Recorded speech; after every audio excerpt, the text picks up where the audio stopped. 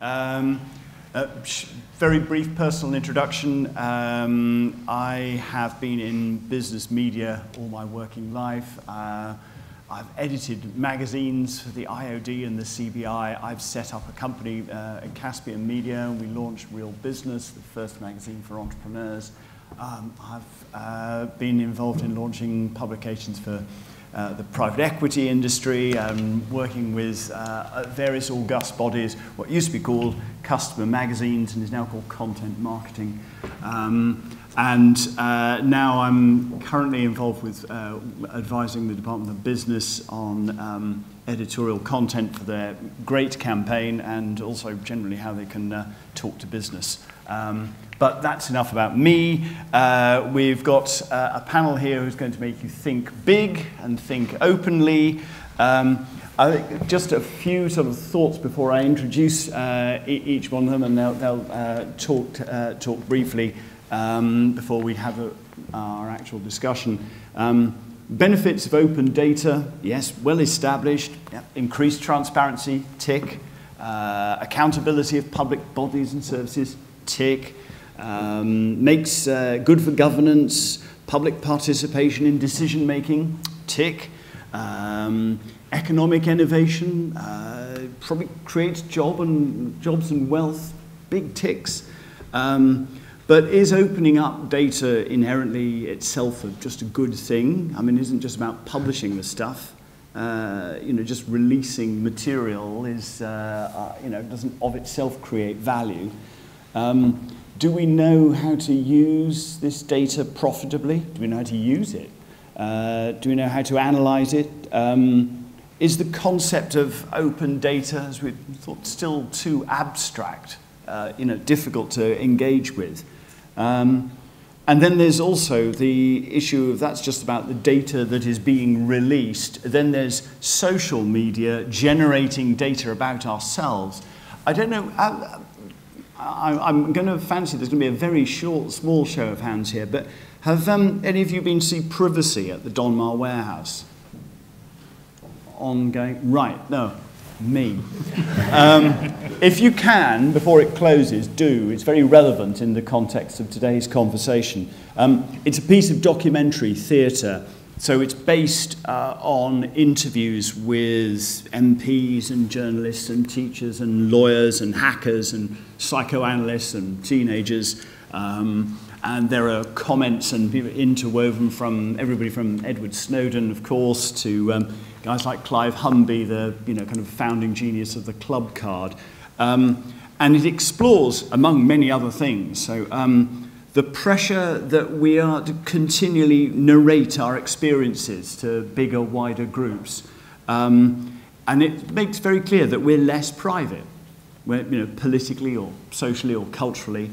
And yes, we as humans love sharing information, but we can now do it on a far greater scale and to far more people than hitherto imaginable. So, down to us, to every one of us, to understand this environment and to try and make sense of it all, make sense of the ocean of data, and what the future, how that holds the future for communications, for customer service, recruitment and HR, or ourselves as individual citizens. So, on those opening notes, our panel, it's a splendid panel. What I'll do is I'll invite each one of them to introduce themselves with a few opening words. So we know, as we now say, we know where they're coming from. And then we'll discuss some issues of the panel, but please do stick your hand up if you want to ask a question. Treat this as kind of question time rather than us having the chat. And our first speaker to introduce is Kathryn Corrick. Kathryn's Head of Learning and Content at the Open Data Institute. She has been independent digital comms consultant, and she's worked with lots of people from the British Council to Microsoft and the Technology Strategy Board, but she's also a journalist, really. Previously was online manager of the New Statesman and was chair of the Online News Association in the UK. So, Kathryn, for you, intro. Thank you. Sheila gave me no pressure at all with that introduction, and thank you so much. I hope I just live up to even a slight bit of that. Wow. The ODI, the Open Data Institute, is very, very new, as Sheila explained. I was employee number 6 in December 2012, and my job was to help set up our training and learning business. So a lot of what Sheila was saying around how do you begin to tell that story around data, it has to be through I have lots of little memes that I tell our staff, and it's like story first, data second is one of them, when we're trying to explain to others about open data, because it is, I agree with Stuart, it's a very abstract thing, and I'll come on in a second to maybe explain just how we understand it. But also just thinking about Alan Turing, and I don't know if you saw in that intro video, it's 25 years of the web. And Tim Berners-Lee, who is the inventor of the web, not the internet, is our president and founder. And so I get the joy of occasionally meeting with him, and he is a lovely guy. Who, whatever you sort of, it's like, ooh, and people do get rather excited when you get sometimes people in the office just getting really, really excited that they're in the presence of Tim, or Timble, as he's sometimes known. But I think what I'd like to, the key thought I'd like to put across to you is think back 25 years. Some of you might not be able to do that, but unfortunately I can think back 25 years and just think what was possible then. At that time, pre the web, actually mobile phones at that point weren't really that in common use. How we communicate was very, very different. We still had a record industry. We still had a book industry. We still had so many industries that now have been disrupted in various different ways. So 25 years ago, actually, it seems a lifetime away for lots of different reasons. And, the web itself was the beginning of a web of information.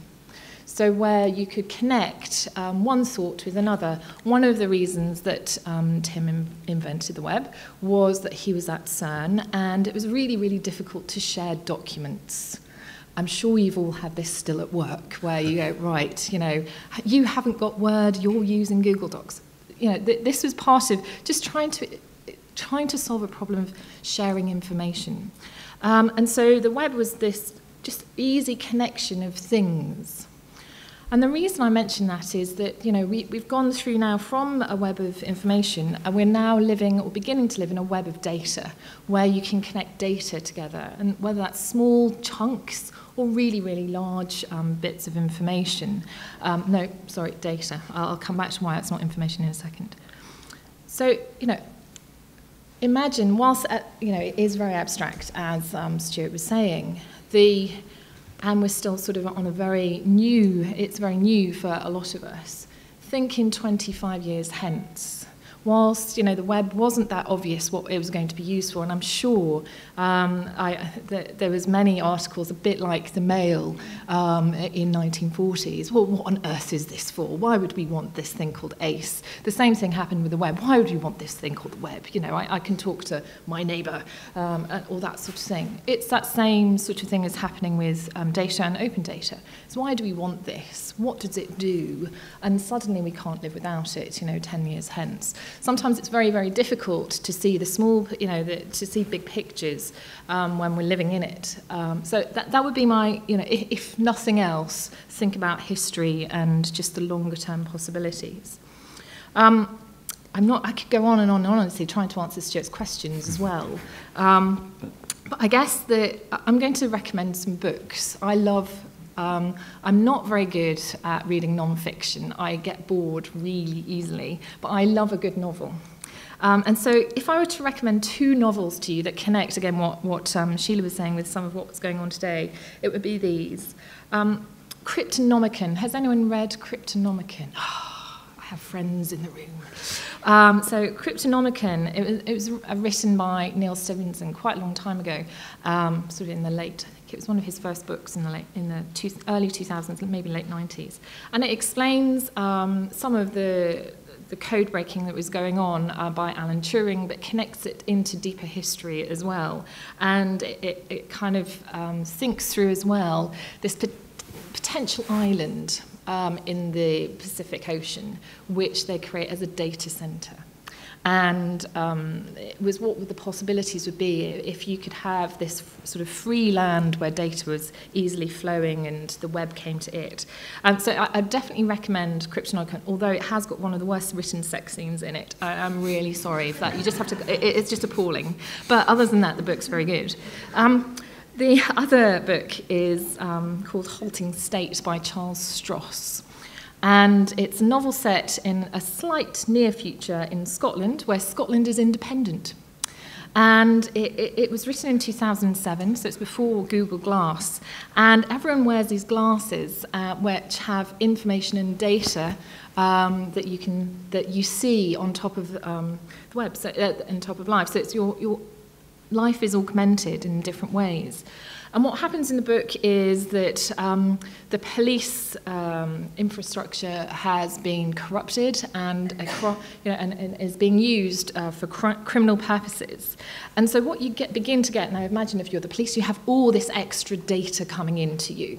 Not just the bits that is open, but all the other closed bits as well. And in your glass, you can see if you go into a room, all the different crimes that have occurred just at the blink of an eye. But this has become corrupted. And so you get this really fascinating vision of what might be possible in a few years' time. Also, his independent Scotland has the euro and not the pound. Just in case any of you are wondering what will happen, I think Charles Stross has it maybe right, you know. So I could go on and on and on and on, but those would be the sort of, if you were to think about this area, these are some really fascinating kind of bits, particularly from a sci-fi point of view. So this was just trying to kind of explain the differences perhaps between open personal and big data. And where the crossovers might be. So open data is publicly available data under a license that allows reuse and repurposing. Licenses can vary. The government has its own, this is where I go into like the advert at the end, you know, where they do the blah, blah, blah, blah. The government itself has a license called the Open Government License, which is really, really very open and very flexible. It's surprising what you can do with government data for both commercial and non-commercial use. But open data isn't just government data, it's any data that is released under an open license. So businesses, for example, which Monster, I think, are doing, can release open data. Just few have done so far. Big data often gets confused. Big data is all about scale. You can get small data, you get big data. Big data, varies from what you think is big, but if it's beyond your computer, it's definitely big. If it's beyond your Excel spreadsheet, which can now do 1 million lines, it's definitely very big. Personal data, should not be ever publicly available, except, and there is a little crossover, which Declan was asking me earlier, so what is that crossover? And that's where there might be a public interest in personal data being open, such as MPs' expenses. There's other examples. There we go. Cool. And you get open and big, where there's scale and open. That's one thing. Well, we can come back to that. I'm sure we will. Part of the conversation. Yeah. Declan, you're working with Monster.com as part of the team responsible for the delivery of the UK's largest job board. Well, that's certainly very grand, definitely. Now, I read Halting State by Charles Stross, and actually the opening of that book is absolutely genius, because the first thing that you see is a letter sent to a hacker, and it tells him why everything about his job is rubbish, and why everything that could be in his world that could be good if he just worked for this new company. And they recruit him to work with the police to solve the problems. Right. But yeah, as from a recruiting angle, that was very interesting to me. Basically, Halting State will go all the way now along the line. If you haven't read it, you're now in trouble. You guys are probably looking at me thinking, where have I seen his face before? I'm sure you're all thinking that. So what you might have seen is me last week during the tube strike riding my skateboard. This was in the London Evening Standard. And that's probably where you recognise me. Unless, of course, you've entered in any defence contracts in the last 4 or 5 years, where you might have seen me on the front of BAE Systems' global brochure, where I used to be the face of cybersecurity. So I've got a couple of different disguises, depending on. You have a good agent. They've still got me on there. I left there 2 years ago, but they still use my face. Okay, so I'm interested in big data in HR and recruitment, and I've spoken previously about it, obviously because I've got the link with DWP's Universal Job Match. Monster run that for the DWP. It's the biggest job board that the UK or even the world has ever seen. If you take the top 6 job boards in the UK, add them together, they're still not as big as Universal Job Match. And not many people know that Monster actually run that. So it's kind of our claim to fame. But because of that, it means that we had to get a bit down and dirty with big data. It's led us, so I don't work day to day on maintaining and managing that system, but I work in kind of the government sector sales division where we're looking for other opportunities and value around Universal Job Match. And one thing that we want to do is open up the data that exists within that. Now there's 2 big pots of data that sit within Universal Job Match. One of them is the job posting data, which is interesting because that is the demand for jobs and skills and people in the UK. It's fairly representative because it covers all of England and Wales. And the other side of that is the CV data that people post up there. And that in itself is a whole different kettle of fish. And that crosses borders between open data and personal data, which make it much more sticky and harder to deal with. But let's move on. So you've heard of big data before. I've got a little way of testing whether something's big data or not, and we use something called the 4 V's of big data. So these are kind of the criteria that you have to meet if you want to say this is a big data system or a big data project. The first V, I think I've got them in order, is volume. So that's kind of the sheer number of bytes involved. So if it's bigger than a spreadsheet, you can't fit it on your own computer, you've got to have a data center to house it. It's getting there for its volume. The second V is velocity of data. So how quickly is this data growing or changing? So, there are some systems, there's banking systems that move at a ridiculous speed, but there's things like Universal Job Match, and, we have something like, we've had 5 billion page views in the last year, and that's still quite a lot. In terms of job boards, that's the biggest data there is. The next one, I think, we've got variety. So data comes in lots of different formats. And it comes with structure, without structure, and when you've got a mixture of those things, that kind of ticks the box for variety in big data. And the last one is veracity, which is a really cool word, and that's about how trustworthy your data is and how you manage the errors and inconsistencies that are in it. But I'm kind of glossing over those just to give you a refresh of what big data is, but I've actually got a really important V that isn't on the list, and that is value. And what we really want to do when we've got big data or open data or personal data is obtain value from the data. And we want to be intelligent in order to do that. So I got my training in a world where big data was kind of the only data worth talking about. I showed you me on the BA Systems brochure. But I started off in a company called Declan, and we gained a reputation as the most important company that you'd never heard of, because we kind of did work with various 3-letter agencies around the world. And my first 4 years there, I worked as a developer, so I was a programmer. I had 5 screens in front of me, I had 3 PCs. I spent my days writing code. When we got taken over by BA Systems in 2008, I kind of moved to the space of being a kind of product and technology evangelist, and that's how I got myself on the face of, got myself to be the face on the brochure. I worked in what we call our nerve center, where I would talk to people about all their data problems and how we could apply our intelligence to derive intelligence from the data that they had. So we would work for banks. We worked for insurance companies, and we would look for things like fraud that existed within that data. But we had to be very, very intelligent about how we processed it. Now, I've got a nice picture here, which I saw that you drew there, which means that we match. This is my little pyramid. I think they call it the DIKW pyramid because it's data, information, knowledge, and wisdom. Always stops before wisdom. Never something at wisdom. We often just leave it at knowledge. Oh, well, I like wisdom. So it's kind of a useful construct to communicate the usefulness of data. So when you just have data, when you just have numbers in a spreadsheet, with no context, you're kind of at the level of know nothing. You know nothing. When you start to make kind of reports on that data, order it into things like graphs, you're at the point where you know something, you know what that is. But actually, the answer to that is, so what? What do you do once you've got a graph? Does that help you? I don't know. Is it useful? Not particularly. So then you need to kind of get the human involved. And you need somebody who's seen a lot of information, who can kind of generalize that into what we would describe as knowledge. and then you need kind of the human judgment on top of that to apply something that is kind of nebulous and very rare, and we call that wisdom. And when you've got wisdom and knowledge, then you have what I might describe as actionable intelligence. And that's a term that we used to use a lot back in the old days. But I'm trying to bring actionable intelligence into the world of HR and recruiting by being intelligent with big and open data. What else have I got to say? Okay, so before I use up all my time, just a quick overview of Universal Job Match for you. You've heard the name, now you can see the numbers. We've got 6.7 million job seekers. We've got 552,000 registered employers, and we get 11,000 postings every day. And this has been going since November 2012. By far and away the biggest job board in the UK. And you can see that it certainly qualifies as a big data project. Now, it runs, and it works, and it's been very good.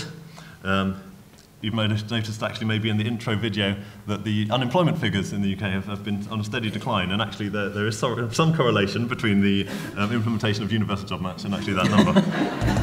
Maybe. But do you know what this feels like to me? In terms of the data, it's a representative and up-to-the-minute snapshot of the country's labour market. And it's also got some big pots of data in there. And what we want to do in Monster is start to open up some of the job postings data and start to combine that in an intelligent way, applying our knowledge and wisdom with other open sources of data. And we want to create a very fully featured and usable and useful portal for labour market information. So there's open data that comes from the ONS, through NOMIS, through the Labour Force Survey, through census data. There's the UK CES LMI for All API, which provides a lot of this data that we're interested in combining with. And there's things like the Skills Funding Agency that also have their data open. And what we want to do is just give the best possible labour market information to public sector and commercial industry. And that's kind of where I'm coming from now. I want to start to be intelligent with the data. Have you got the data to correlate between the fall of unemployment and... Well, they say that correlation isn't causation. But there is correlation. So there we go. And this is just some of the views of our labour market information product. What we want to do, instead of just presenting you with statistical indicators, just numbers, we don't present you with data and information. We want to present you with actionable intelligence, things that you can empower your decision making with. And that's kind of where we're going with this. Smashing. Thank you, Declan. Guy Stevens. Guy's a managing consultant in social customer care at IBM. Only a year into IBM. Guy. But he's was customer knowledge manager at the Carphone Warehouse, and he's described one of the world's leading thinkers on social customer care. Gosh. There you are. Yes. But I'd just like to say I'm really delighted to be here, actually, because I missed the first one. So,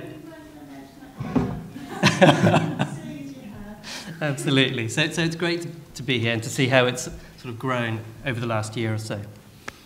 I remember somebody giving me 2 bits of advice when giving a talk, which was, you're the only one who knows what you're going to say, which I always find really useful, and tell lots of stories. So I'm going to start off just by picking up on a theme with that Sheila talked about with Alan Turing, where he talked about sort of creating a machine that played chess, effectively. And it sort of sparked something in my mind. And, it's amazing we've got these bits of technology that allow us to look up that sort of thing immediately. And funnily enough, I'm from IBM. And in 1997, IBM created Deep Blue, which played Garry Kasparov in chess. So 50, 60 years on, it happened. So it's amazing to see how things that we talk about eventually do come into play. And I think, at the basis of so much of what we do is data. And I think the challenge for all of us is actually, and I certainly put myself in that category. And I know, IBM is a huge data churning company. But I think we're all, in many respects, at the outset of that journey. And part of the challenge is we struggle to articulate what we mean when we talk about data. So when we think about it, we think about data, we think about privacy, we think about security, we think about information, we think about intelligence. And we sort of all mesh it all together. and we're not quite sure where to come at it or what it looks like. We know it has a value, but we're not quite sure how to articulate that value. And I think one of the biggest challenges we're going to have is, and I think, as I said before, we're at the outset of that journey, is the shift of data that goes from the hands or the ownership of, or data in sort of the hands of organizations. And I think we're starting to gradually see it shifting into the hands of the individual. Yes. And that wasn't paid for or prompted. So, and I genuinely sort of believe that. And we're starting to see it with things like, you may have heard of the term quantified self. So you've got the Nike fuel bands and stuff, where you're starting to be aware of the data that you yourself generate, and you're starting to take ownership of it. And a number of years ago, we sort of handed that over to companies like Amazon, like eBay, simply because we wanted that book, that pair of shoes, that trip, that ticket.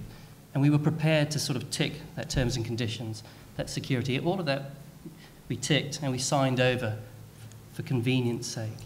And I think what we're starting to see is the desire to claim that back. Okay. And I think that's going to be a huge driver as we move forwards to understand actually this whole question about data. We will always have enough data to sort of, that will overwhelm us. The challenge will be always, what do we do with it? How do we approach it? How do we articulate it? What are we actually trying to get from it? And I think often we don't really know what we're trying to get from it. And if you think about this whole, for the last 10, 15 odd years, companies have all been trying to sort of pursue this idea, this ideal of the 360-degree view of the customer. 15, 20 years on, we're still challenging it. We're still trying to understand it. We're still miles away from actually achieving that. And yet we're still in pursuit of it. Okay? And so I think those sorts of things reflect the fact that, yes, there is data out there, and we create it all the time. Every time we log on, we check in, we take a picture, we post it. At IBM, we can take 200 of your tweets and we can start to understand you in terms of your motivations, your behavior, your emotional state of mind, your life events. We can track all of that. You've got sensors in your windscreen wipers, so we know if a lot of people in one particular area are using their windscreen wipers, it's raining, or the likelihood is it's raining. We can use that. Insurance companies are using all that data to actually, or some of them are, to start to actually modify your policies based on actually what you're doing, your health policies, because they're tracking you through devices, through fuel bands. Okay? So we're at the outset of that journey. So I think on the one hand, incredibly scary, and there's a whole ethical issue around it. On the other hand, incredibly exciting, the fact that we can do all these things.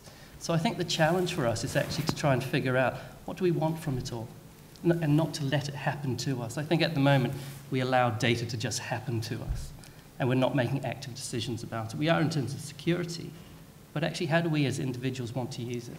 How can I use my data in an open way, in a way that benefits me and what I want to do with it?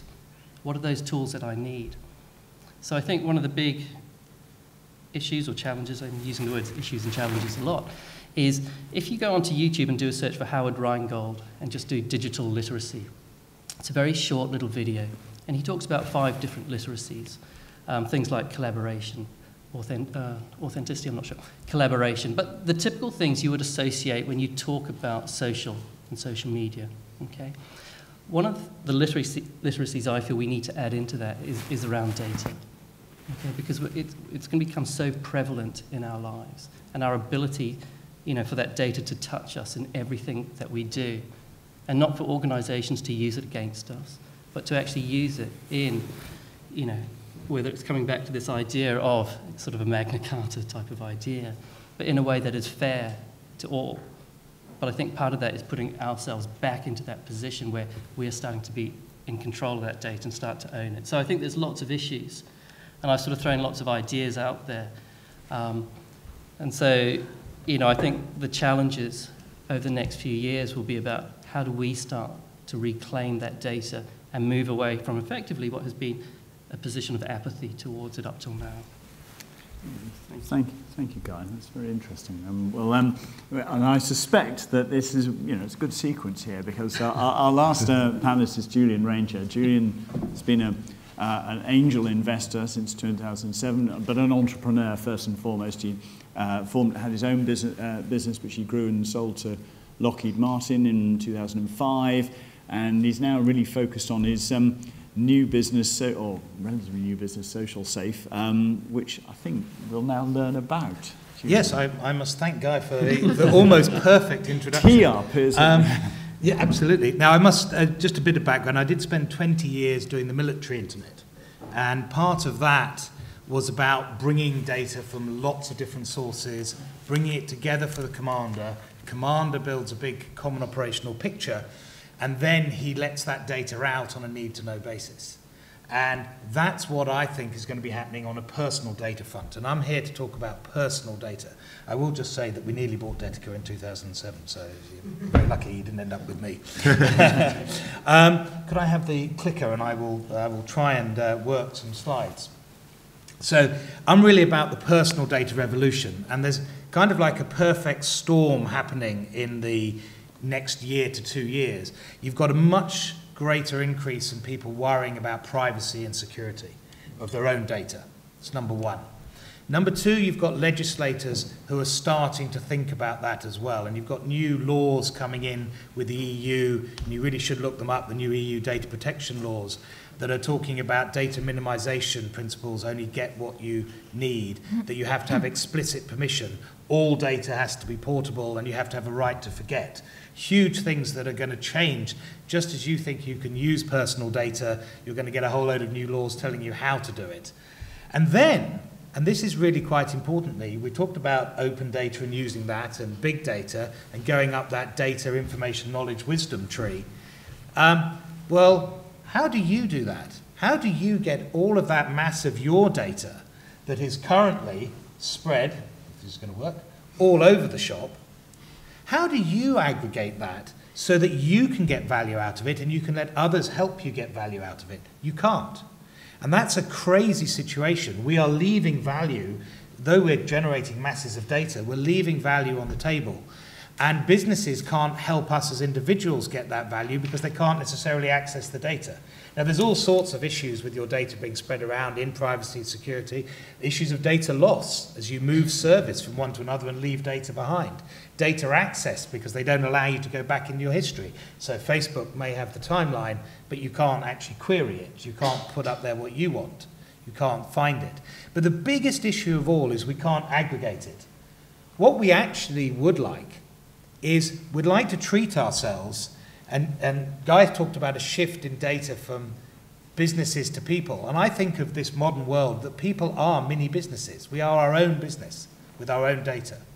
So we should really build our own repository of all of our information, not just social, but everything that we do. But who are you going to trust to do that? And I would say the only person you can trust is yourself.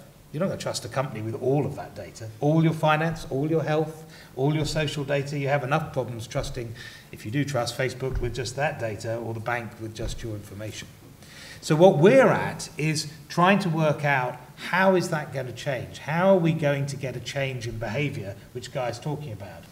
And so therefore, we've tried to do something differently. And it's a change, and this is what innovation happens. Just because the web has gone one way does not mean to say it's going to stay that way. So for Social Safe, you will download our application, which, by the way, you can all get free, to your device.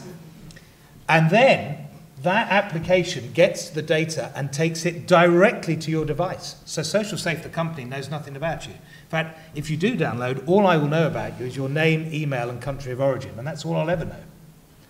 And so you can now create and be your own data repository, and that is key. That is the key to the future, all right? And now you've got your own, fully 100% private, and it's private because it's yours. We then do wonderful things to it. You've got to have the data scientists normalizing, making all that useful, and you've got to have a lovely user interface so that you can benefit from it. And there's an easier way of thinking of that data, information, knowledge pyramid, and it's 1 + 1 is 3. When you bring data together, you get more than the sum of the parts. And so what Social Safe is about is encouraging users, starting with social data, but then moving to the rest, to recognize that that shift can happen. It can happen privately, and that you can get 1 + 1 is 3. But then you as businesses will want to now start engaging with users with their data and make 3 + 3 is 10, 10 + 10 is 30. So Social Safe will allow you to put your data in your personal cloud. Remember, you're in control, and this is the future. This is the shift from businesses being in control of your data, that personal data, that third element on the diagram you saw earlier, to you owning and controlling it, just like businesses do. You decide where you put it in the cloud, you have it on your devices, and then you can permission access others to come to it. So the shift that I see, if you like, the developing story, is you won't go to a big data repository when you want to talk about an individual. You'll go to big data for trends and things like that, what to stock, etc. You'll go to open data to see the trends out there and everything else that happens. But when you want to personalize, you'll come to me. And because you can do so in a more private way and a more explicit way, a deeper, richer way, you can do a lot more. And you can see the benefits that businesses have got from ERP systems like SAP and Business Objects, etc., over 30 years has just been immense. And I'll finish with my own little story that when I first did this for the Tornado fighter aircraft, I remember we said we'd get a 30% increase in efficiency when we connected all of that to the rest of the world, right? Just an individual. And efficiency means killing things, I'm afraid, in the military. When we finally did it, we got over 400%. So it was a 1 + 1 = 4, right? Or probably 8 if I worked out my numbers right. 400%, it would be 8. It's huge, and that's what the individual can have. And so I see it, the story being a shift, as Guy said, from businesses to you as an individual, you control it. And as businesses, you've got to work out how are you going to tap into that and cater with the new laws, which you really must find out about. Thank you, Julian. Well, there you are. That's a pretty remarkable sort of tour d'horizon in the first place about what the situation is. And I'm going to start, because we could start anywhere here on this. All of you have talked about kind of in some way about the difference between data and information and knowledge. What's the sense about whether people, at an individual level and as organisations, whether we actually know what the difference is? I'd say no.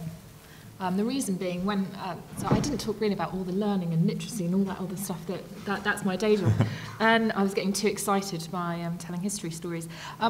So the first exercise we do on most of our courses is just say, so what is data? And get people to actually really just understand what data is in the first place. And most people get data and information confused. So I think we have because it is so abstract, it is just small elements, and I can't remember the phrase off the top of my head we use, but it can be a number, it can be a piece of, not even information, just an abstract item that I think people just don't know. And I guess when I was thinking through some of what you were all saying, I was like, and does everyone care? What people care about is the result. The benefit they see, the new tool they can use. So when we often talk about, what's open data and why has it benefited me? It's like, well, how many of you travel around London and you use an app to get from A to B and you know that your train's going to be late? That's using open data. Most people are experiencing open data on a day-to-day basis. They don't know, and really, why do they care? Do they need to care about that? But so I guess it's sure, but do people need to kind of care that much? And even though I work in the sort of data literacy business in some ways, I would still kind of, not everyone necessarily needs to or wants to understand what data is. But maybe I'm wrong on that. I agree. I think some people do need to know. Yes. And I think the people that do need to know are the people that are then enabling the people that don't know. Because we need people that do know in order to come up with the analytics and come up with the methods of combining data and information to then give tools to people that don't know to help them inform their decision making, because that's what you want a tool to do. You want it to tell you whether the train's late or something. That's the end result that people care about. So yeah, some people need to know, and some people really don't need to know or don't care. But at least they still want the benefit from that. The only thing I would say though is people have lots of fears, and so there is perhaps a literacy job around fear. So I was talking to my builder last week, and he said, so what do you do? And I was like, well, I'm having some work done. And he's like, well, and I just told him before I was just a trainer. I was like, right, that'll be nice and easy. Because, like, who wants to explain the job that I do? It's really unusual. And so well, I work for the Open Data Institute. He misunderstood. He said, oh, he heard data Institute. I said, oh, right, okay, do you sell data? I was like, no, we don't sell data. I said, well, are you part of the dark web? No, we're not part of the dark web. I'm not really doing anything around the dark web, although interesting that you know about the dark web. So I said, well, what is it? And so I explained that we were trying to teach people about what public data was and make it available to others so that for the benefit of society, economy, environment, etc. He said, oh, right, okay. And then he had his next immediate reaction was, oh, by the way, it's not like care data. It's, oh, don't talk to me about that, you know. And he had, his wife's a psychiatric nurse, and he knows how much protection is put into that work. And he, you know, people do have literacy around this stuff if you tap into what their experiences are, but they're not necessarily that immediate. They have literacy about their but also specific, fears. You know, his immediate fears were, oh, are you selling my data? Are you then doing something sneaky? Or are you then doing something with my health? You know, I think that, and that's what we've got to be kind of really conscious of. Sorry. We do, but it's very interesting that, you know, selling a product to consumers, although we do it by businesses, and businesses will be the ultimate consumer of some of that data as well, is we never mention the word data. We never mention the word information. We never mention the word knowledge at any point, because if we did, our consumers would go, what? We only mention, and in fact, if you go to our current website, we don't even talk about the vision, really, because we've got to take people on a journey, and we talk about the whole story of you. Now, of course, that's your data, but it's not, they don't have no concept of what data is, and even that person, that builder, wouldn't understand data in the context of his Facebook or his other stuff, I would suggest. And so therefore we're all about the benefit. We have to show, which is exactly the point you make, you know, you use Citymap or app to go around London. So we have to show the 1 + 1 is 3. We have to have compelling use cases where they go, ooh, there was a reason why I've now grabbed back all my data and I can do these things. If you mention the word data, it's like, death. Guy, where does it sit within the customer service field, this difference between what's data and information and knowledge? If I can talk slightly more broadly, I think, you know, part of this is contextual. So the builder, it's a context as well, and that context then dictates the language that you use, so that you both suddenly understand. So when we talk about data, are we meaning the same thing for a starting point? I think there's an element of a generational thing, and I don't necessarily mean that difference in generation. I think simply we are working out a lot of these issues at the moment, and so there's a lot of confusion for us. So even people in the know will find there's a lot to sort of navigate through. And so I think in terms of, you know, my kids and their kids, a lot of this stuff they won't talk about. They'll have different concerns. You know, their generations will be the result of the confusion that we're having at the moment. So I think they will grow up with it naturally. And whether, you know, these conversations that we're having are a luxury for us, in a sense, you know, are we the only ones talking about it? Do we really need to talk about it? I think there's lots of things we're working through. And, you know, from a customer service point of view, I don't think it matters which part of the organisation you're in. These issues span the organisation. Yeah. What I think companies do need to think about is actually what is that experience for the person receiving that in the customer service context, so the resolution. Okay, and I think all too often we don't necessarily think about the way we deliver something. So for example, you know, there's a big thing around social customer service now. All we're doing is actually taking traditional methods of customer service and putting it into Twitter, as opposed to saying, let's really look at the channels, whether that's from a data perspective or the actual channels, and actually think about designing the experience and the service from that perspective, with the individual in mind, with context in mind. So for example, if somebody's waiting in a queue, yes, we can design a resolution for somebody in that queue now. We don't have to wait till they're physically somewhere. Do you think, just sorry, this is being, do you think that companies do see data across the whole organisation? Because in my experience, they're not most people don't see data across all part of the whole organisation, whether it's HR through to sales or customer service or marketing or, you know, operations. I think data is still incredibly siloed, you know, so it's customer service data, HR data, and the two don't necessarily cross over. I think we're starting to see the signs, and whether social is the catalyst that has but has triggered that happening, where you're starting to see, you know, departments like customer service and marketing starting to work more closely together. And so there will come a point at which that data starts to come together. Inevitably, that's, you know, it's kind of, and again, I see an evolution from military to businesses to personal. I really do, having been in all three spheres. I agree.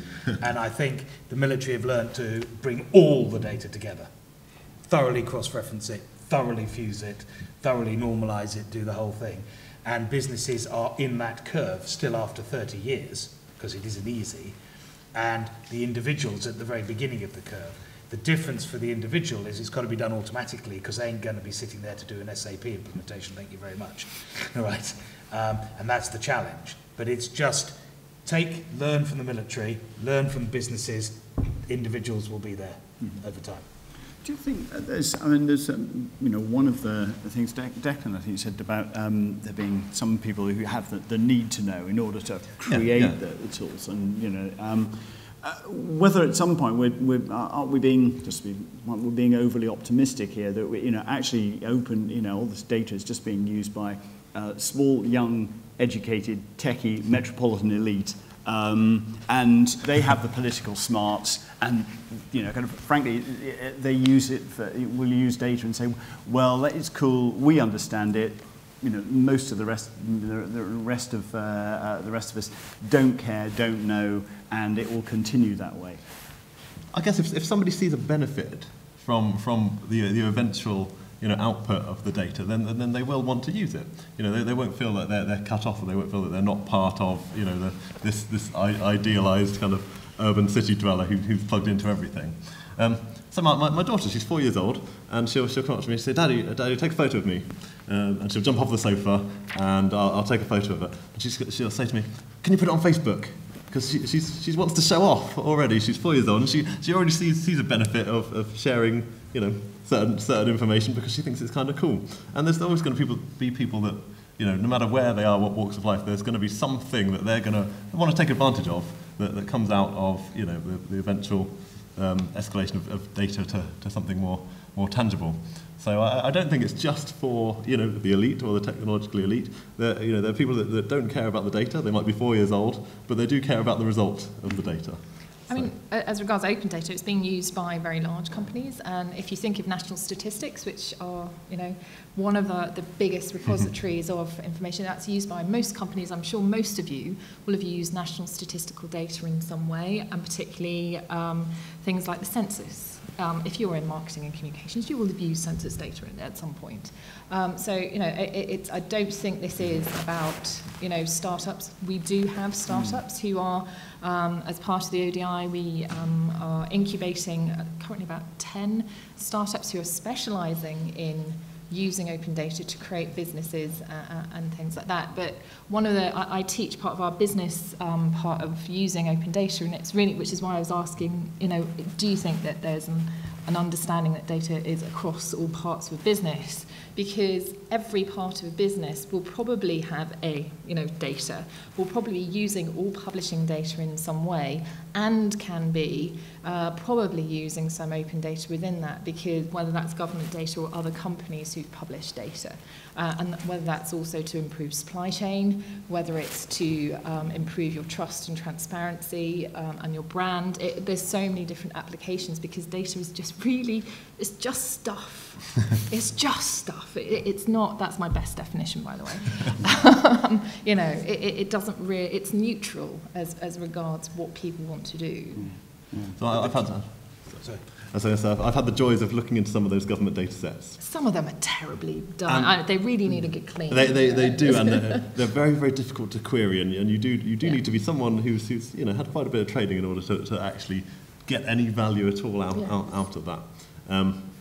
Is that, I'm not sure. is that the kind of like a first step then we still need to be going through, is to actually making the data that we do need, that would actually to make it just more open and less sort of difficult to deal with? Can I maybe the policy around, so why the data is released in the first place? So the policy was better to release than not at all, so that it began this whole movement.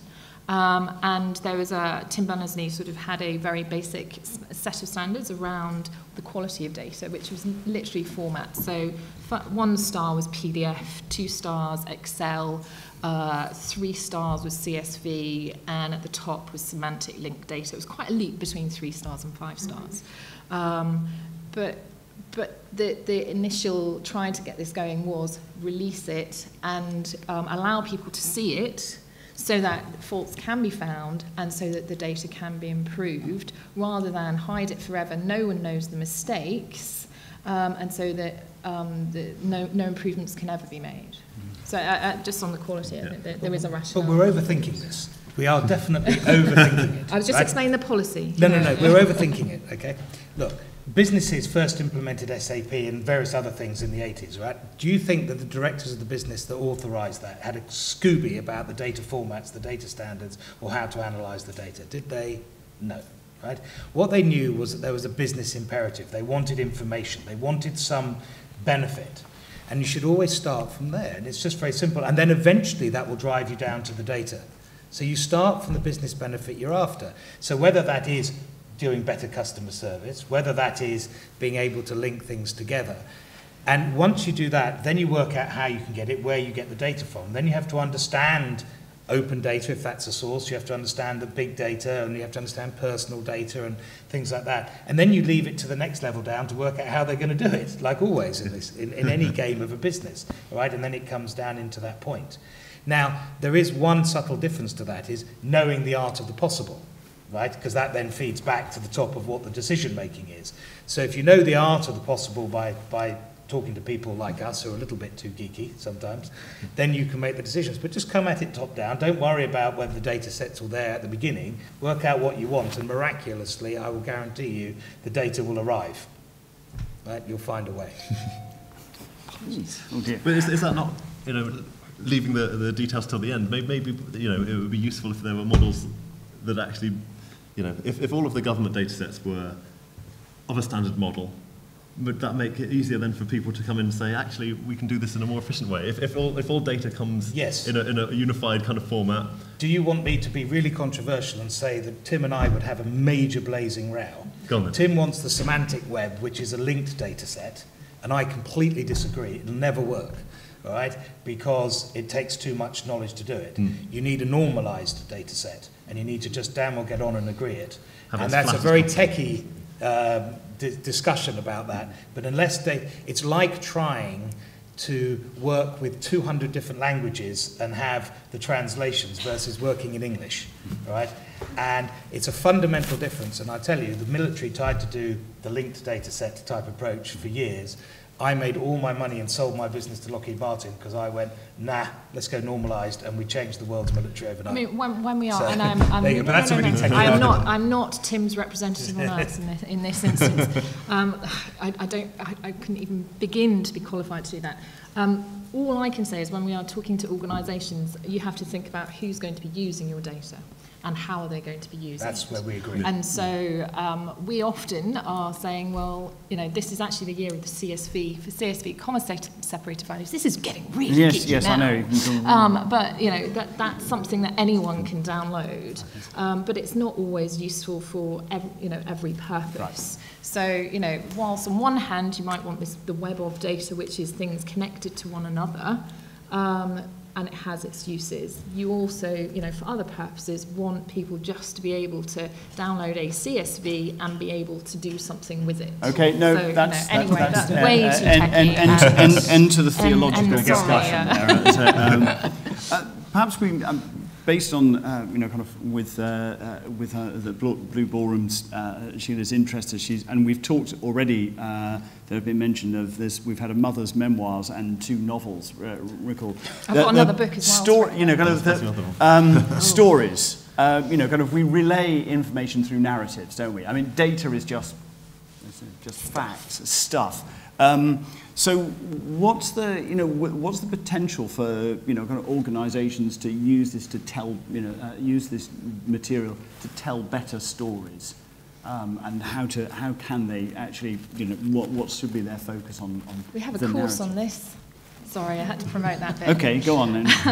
But I've been dominating the kind of thing. But so it depends on what story you're trying to tell, and as with anything, what's the objective?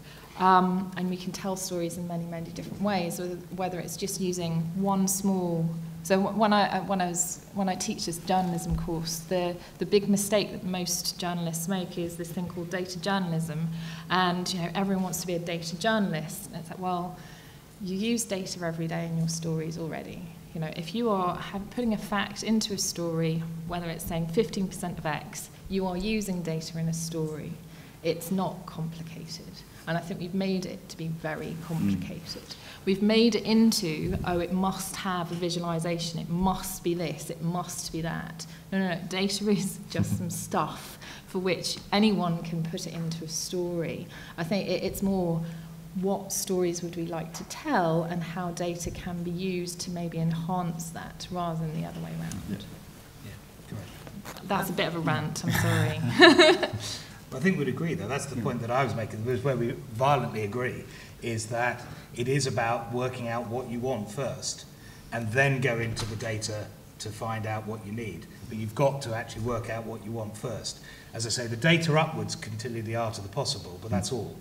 Work out what you want, what the story you want to tell, or what the story you want your customer, whether that's internal or external, to experience is, and then work out what data would support that. Now you can then get that data, and beautiful because you've got open data and big data and other personal data to do it, and if you can't get it, work out how you can get it.